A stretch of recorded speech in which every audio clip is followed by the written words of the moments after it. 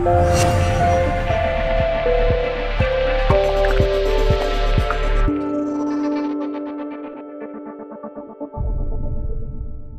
for showing up. My name is Valerian Bennett. I'm a founder and CEO of PopChest. And we are reimagining video. So imagine online video with no ads and no subscriptions. So the way that we're doing it is a combination of micropayments, which are direct contributions, so you can directly support the content creators that you love, and an incentive token, which, and this is really the core belief of PopChest. We believe that the people who make up the network should be the ones that share in the value that they're creating. So rather than all of us creating value and having that get sucked up into basically two giant corporations, Facebook and Google, what if we could all contribute and then share in the value that we create based on our contribution? So a little bit about me. So I'm originally from Silicon Valley, so I'm a nerd at heart. But I spent my career as a filmmaker. So live in Los Angeles, Santa Monica, California. Did the last 10 years or so as a network television editor. And once I saw the potential of this technology, basically, like most of you, I just took the pill and went down the hole, and here we are. My partner, Ariel Barmat, he is from Buenos Aires, Argentina. And if you've heard of Decentraland, Streamium, Open Zeppelin, there's a very tight-knit community, and he literally works in the same office as all of those projects. And he's also not too far from Rootstock, which I'll get to in a minute. So the Ariel and I, we actually were at the Boost VC Accelerator at the end of last year, so we were Boost Tribe 8, and coming out of that, we were able to get an investment from Hui Blockchain Group, Blockchain Venture, which is the biggest blockchain group investing out of China. So how many of you have heard of PopChest before? Okay, a few. Yeah, so we've pretty much been keeping our head down. So we've taken an alternate development route, right? So most of the projects that you probably heard of, they make a big announcement, and they spend quite a bit of time building this whole whatever it is that they're building. And then what inevitably happens is you get to a point where you've built this complicated thing, and now you have to force users to use what you've built as opposed to being responsive to what your users actually want. So we went the opposite direction. We built our video infrastructure, and really for the last half year, we've just been working with content creators, asking the questions, what do you want, knowing what we know about blockchain and Bitcoin and all the things that we can do, and then reflecting that back to them. So a lot of the things that we thought were super important at the beginning turns out not so important, and things that we didn't even think of because we had actual people using our system, turns out we created a whole bunch of stuff that we never would have from the beginning. So that sort of roundabout route is starting to pay off for us.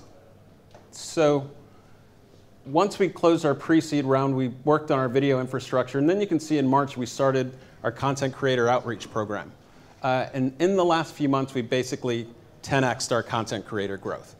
So this is a big educational process, right? You're talking to artists, you're talking to creators, you're talking to filmmakers who couldn't tell you a smart contract from anything else that they might be thinking of. They really don't care. But when you start to explain some of the benefits, how it can help them, how to get paid, now you're getting people interested.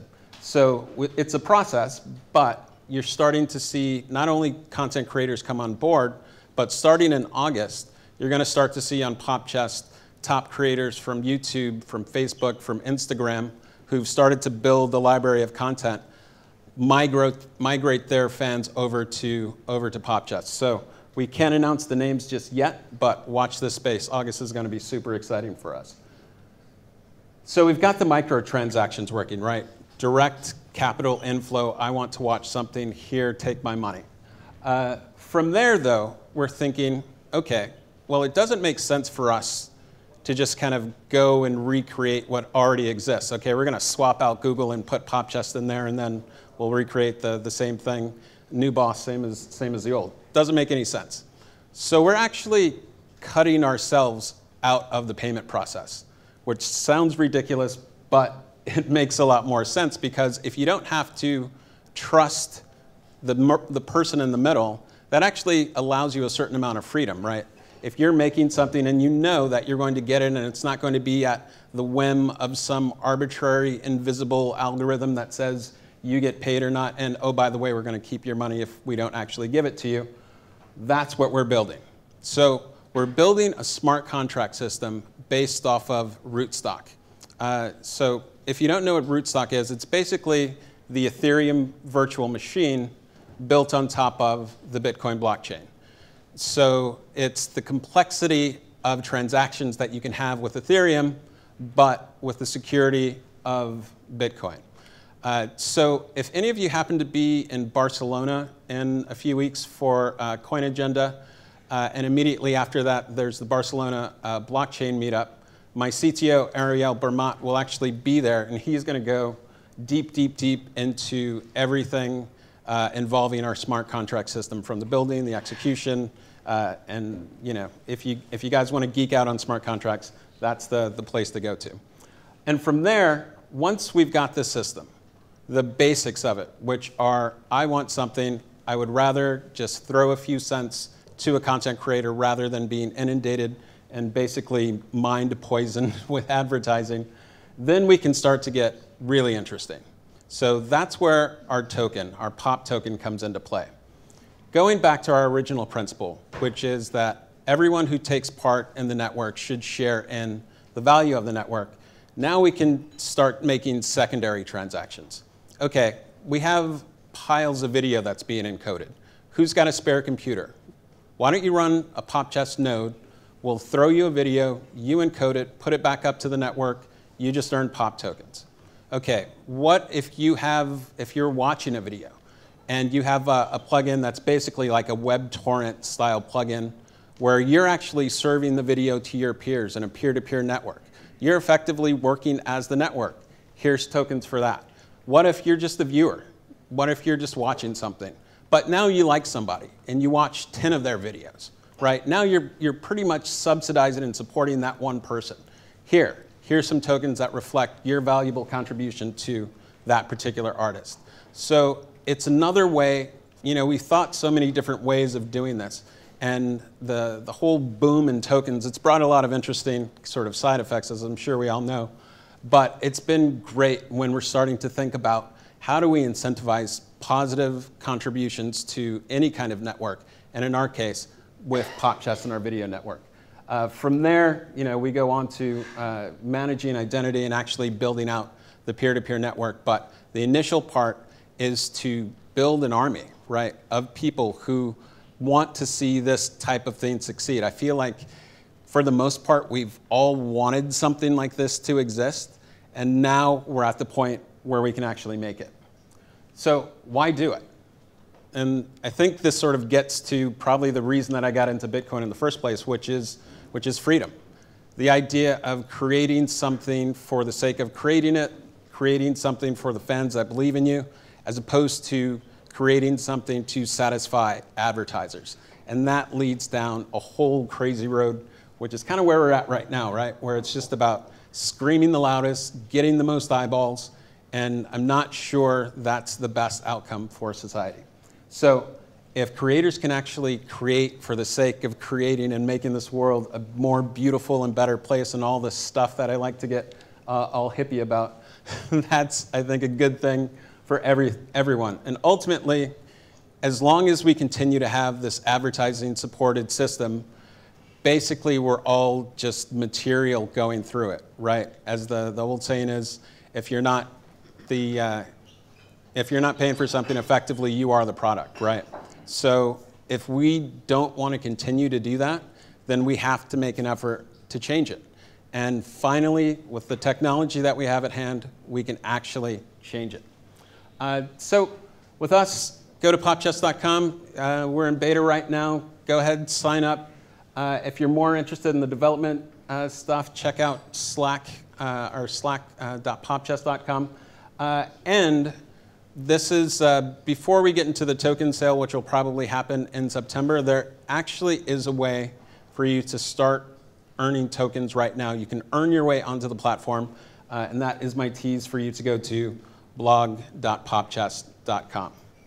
And with that, I will, I suppose, open it up to the floor. Exactly. Thanks.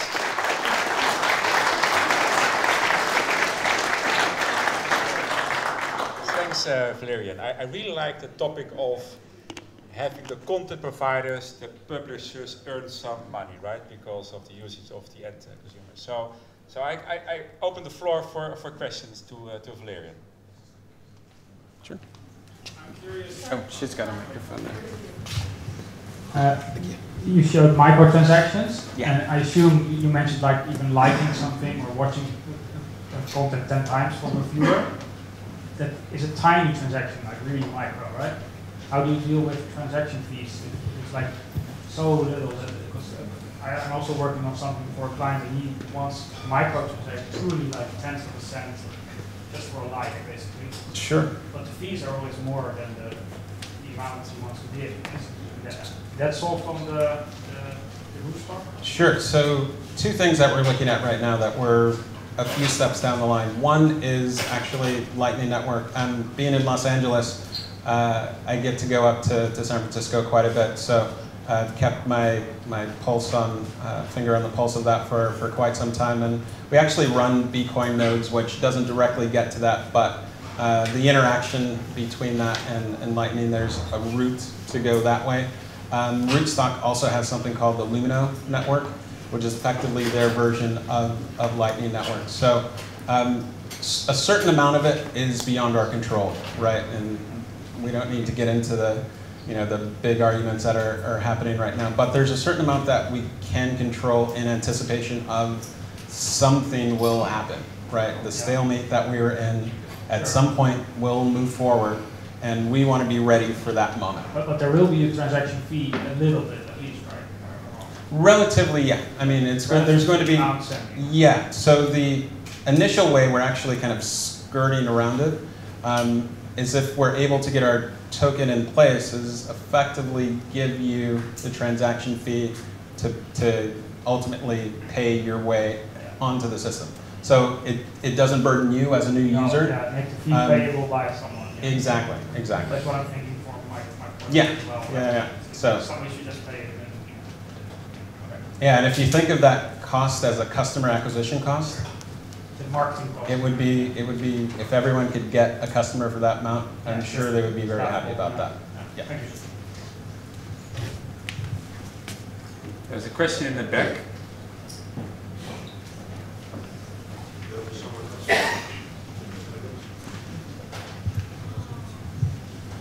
Hi, did you mention you're pegged to Bitcoin?